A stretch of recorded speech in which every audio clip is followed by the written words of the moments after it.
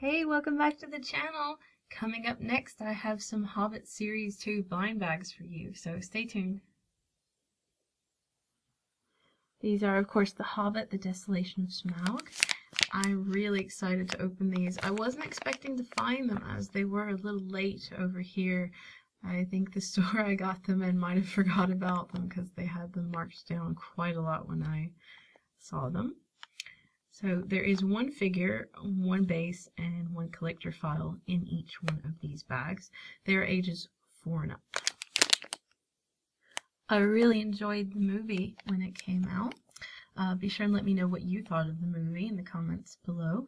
I'm excited to see who's in this, so I'm going to crack on and open number 1.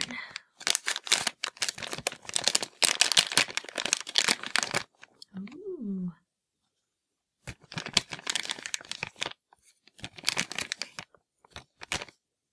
On this sheet, I think you can see the rares on the front. There's actually a clear Bilbo Baggins, a different version Gandalf, and Thorin Oakenshield. And these are the regular ones that you can get. I'm unsure if you can get a gold, silver, or bronze in this. In Series 1, that's how they were, with gold being the most rare. It looks like they might just all be silver this time around.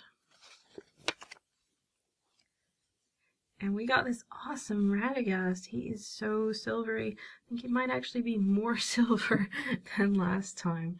Really, really incredibly detailed, amazing figure. Now these are just static figures. They have one pose, you cannot move them, but the base does come separate, and you can see their nameplate on the front there etched into the base. Really, really nice. I like this fella. Hopefully we'll get 2 different ones for the other 2 bags. Let's see. Here goes pack number 2.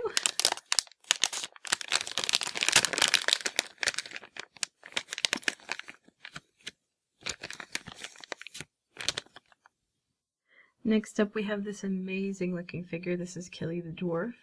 Again, the base is separate and the sword is separate, I'm assuming, so it doesn't get warped. They're kind of hard. They aren't made out of actual silver.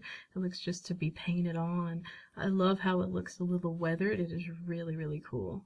What do you think of it? Be sure and let me know in the comments below. And on to pack number 3.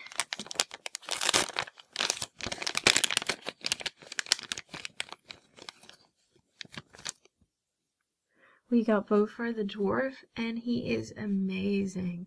I really love the finish on these, and I'm pretty certain I was right. There is no bronze, gold, or silver just in these ones. There's just the different 3 rares. Originally, like I said, you could get a different color for each one, but I love this finish. I think it's fantastic. So the 3 tones is not really needed for these. Be sure and let me know who your favorite is in the comments below. I think for grandness sake, Radagast would definitely have to be my favorite for the figures here. And I'd say from the movie, Killy was probably my favorite. So if you enjoyed that, don't forget to thumbs up and subscribe. And I will see you all next time. And if you want, consider donating to my Patreon. You can donate as little as $1 per video that I make, and that helps me keep the channel running. So I will see you all next time. Later, guys.